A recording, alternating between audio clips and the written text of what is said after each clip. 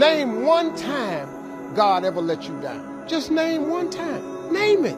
Name one situation he didn't bring you through. If he ain't bring you through it, he currently bringing you through it now. You know how I know that? Because you sitting in here.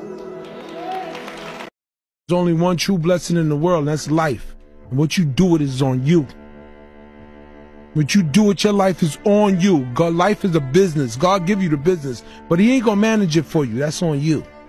That's on you. Just take care of yourself, be good to others, and you'll be all right. You don't be no fool. You know, you smack me and I'm gonna smack you back. Facebook wasn't the first thing I built. I also built chat systems and games, study tools and music players, and I'm not alone.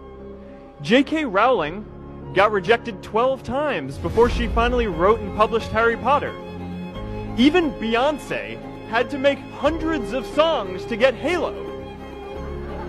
The greatest successes come from having the freedom to fail.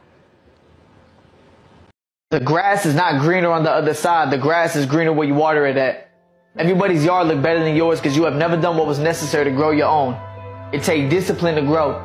It takes sacrifices to grow. And more importantly, it's going to take patience to grow. You could try to rush that process and jump on somebody else's yard, but I promise you, you would never be as grateful as you would growing your own. I found that nothing in life is worthwhile unless you take risks. Nothing. Nelson Mandela said, "There is no passion to be found playing small and settling for a life that's less than the one you're capable of living."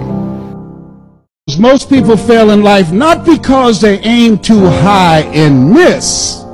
Most people fail in life because they aim too low and hit. And so I want whatever dream you have, I want you to expand it, I want you to increase it, and I want to warn you, don't ask yourself how you're going to do it. How is none of your business.